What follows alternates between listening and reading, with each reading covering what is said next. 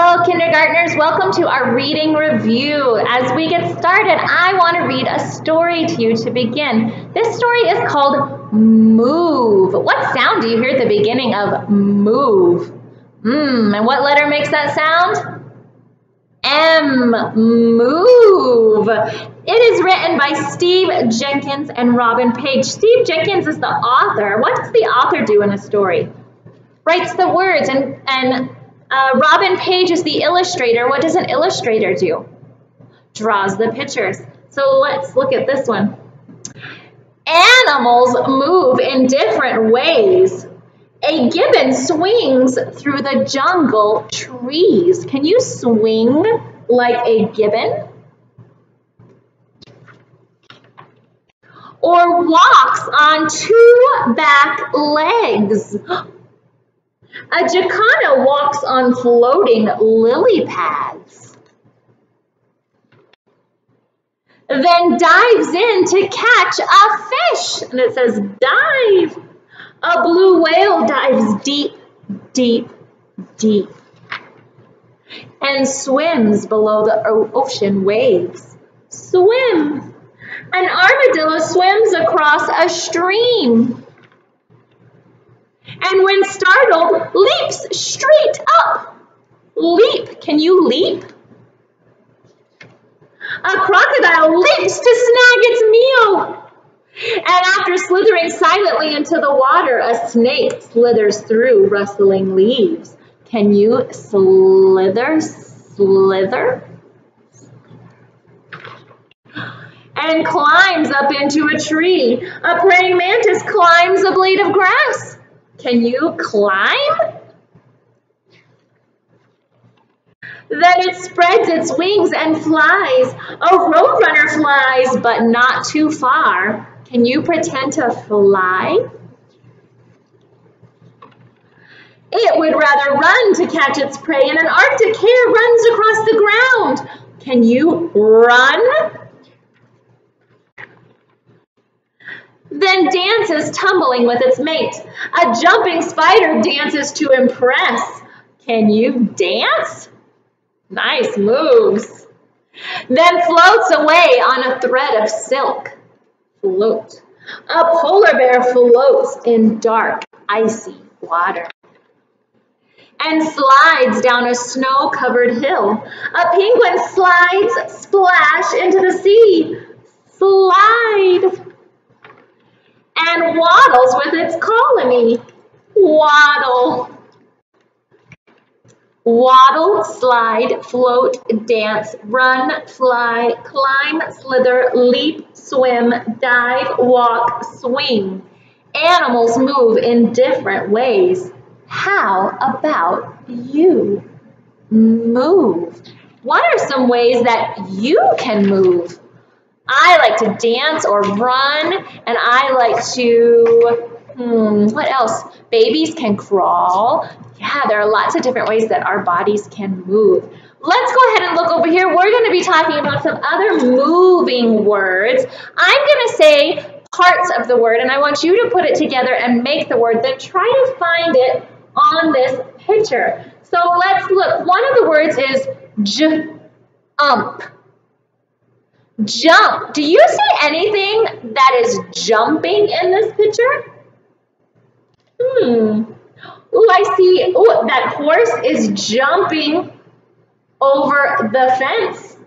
I see some fish jumping out of the water and a frog jumping off of a lily pad. The next word is run. Run. Do you see anything that is running? Well, I think maybe this dog might be running. Yeah. The next word is walk. Do you see anything that is on a walk? Yeah, I think that these girls are on a walk. What about hop? Hop. Do you see anything that is hopping? Oh, this bunny is hopping. It has its hopping lines right there. Those are some fun moving words, just like our story that we read called Move. Good job, kindergartners. Now let's look at the next one. Oh, this is a sentence. Let's look at this sentence together. It says, this rabbit sits on a log.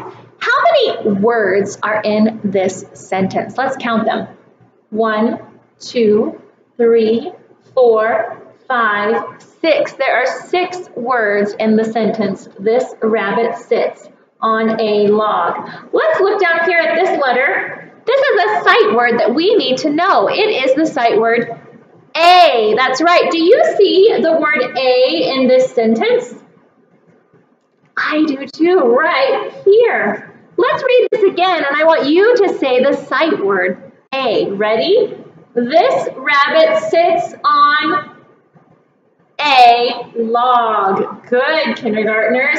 You guys are learning to read, and that is amazing. Now, this week we were looking at the letter C. The letter C. What sound does the letter C make? I'm going to say the words of these pictures. I want you to be listening for the beginning sound of C. All right, so I have a carrot, cup, cake, hat, net, corn, can. What sound do you hear at the beginning of carrot? And what letter makes that sound? The letter C. What sound do you hear at the beginning of cup? And what letter makes that sound? The letter C. What sound do you hear at the beginning of hat? What letter makes that sound? The letter H. Yeah, I'm going to write an uppercase H. What about cake? What do you hear at the beginning of cake? And what letter makes that sound? C. What about net?